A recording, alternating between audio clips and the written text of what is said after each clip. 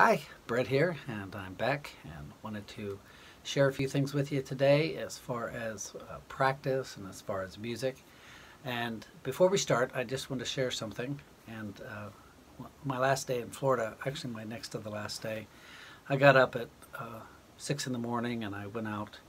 I was on a lake about 7 in the morning to watch the sunrise in my kayak.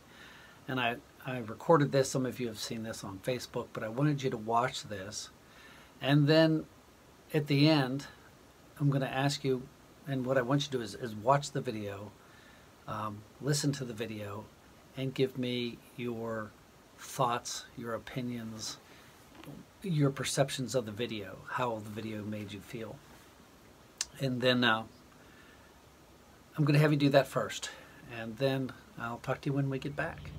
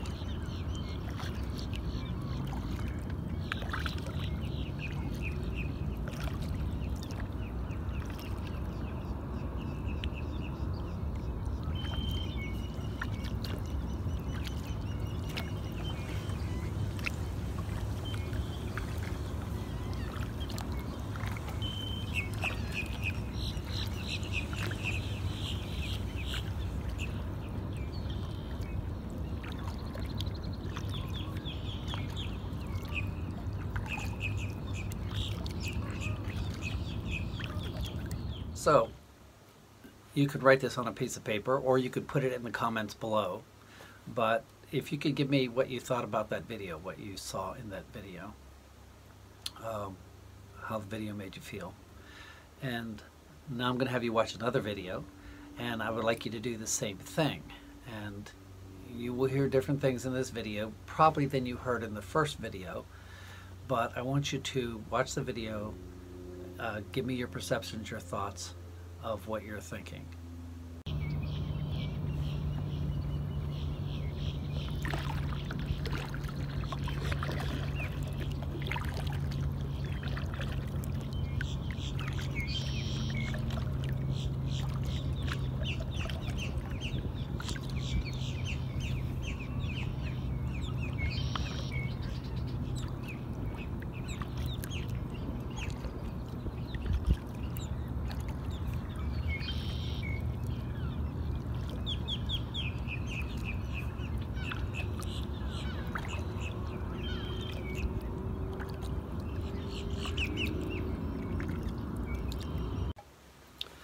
So in the second video, you probably heard the birds, but you also probably heard the cars.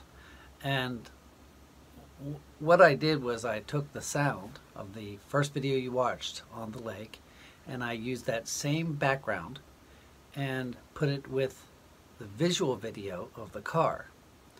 And if you watch the first video again, and I'll play just a short clip for you here.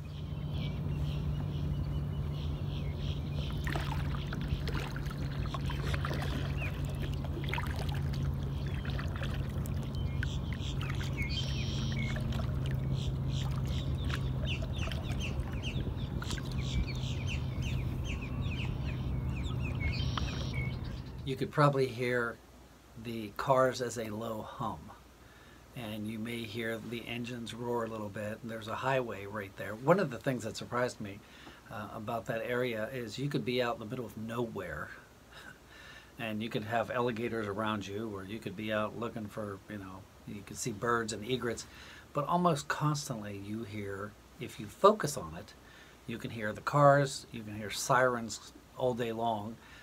You can hear the different noises of the city in the area, even if you're out of the city. It's always there. And the difference is it's where your focus is at. and where you're putting your attention to. So even when I was out on the lake, I didn't hear the birds near as much on the lake as I did as I watched the video. When I was on the lake, the noises of the cars actually were a little bit annoying to me, and of the planes going overhead and the different things like that. My point of all this is our focus and our attention is extremely important. You've probably heard that we use 10% of our minds. And by the way, that's been proven false a long time ago. That is not true. That is something that Morgan Freeman said in a documentary, so everybody believed it, but it is not true. The fact is we use all of our minds. What the problem is, our minds are overstimulated, too much influence. Even in the very first part when I was talking, you may have heard a plane going overhead. And what happens is when we're listening, even watching this video, because not everybody watches all the videos because their mind starts to wander, which is usually boredom, but that's true with all YouTube videos. That's true with everything, because something can trigger you and you immediately start thinking of something else. And just for example, how many times have you read a book and you read a page, you got clear to the bottom, you don't remember anything you read. Your eye saw the words. You may have even read them out loud, but nothing computed. You can sit through a lecture, you can sit through a sermon, same thing. You hear part of it, you don't hear part of it. And the truth is, we actually, our minds wander close to 50% of the time. So it may not be in one big chunk, it can be here and there. And if you think of it, our minds are like a music, like a CD player or a video player, in that you have a present play button, you have a rewind button, and you have a fast forward button. And here's what happens is we are in the present, and then something triggers our mind, and we start thinking, without being conscious of it, we start thinking of something in the past. Or we're in the present, and without thinking about it, we start thinking what we need to do tomorrow. And our minds are here and here and here and here and here and here, and they're all over the place. So the importance of the focus is to stay as in tune as you can on the present. This is true.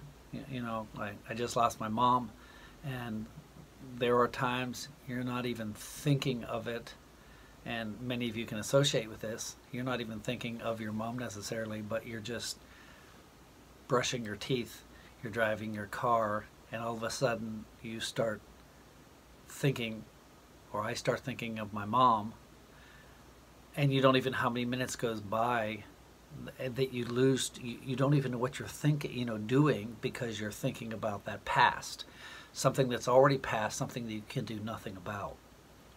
And then, by the same token, I'm thinking of next Christmas without my mom, and I'm mentally preparing for that, and I'm just going back and forth, trying to stay focused on the present and not be so distracted with the past or with the future.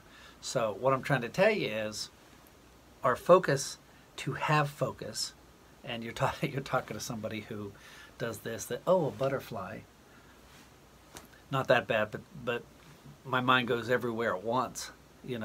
I'll be talking, and I'll just start saying something, and my wife or somebody will say, what are you talking about? And it's because my mind's off different directions. So my point is, focus has to be intentional. It has to be practiced.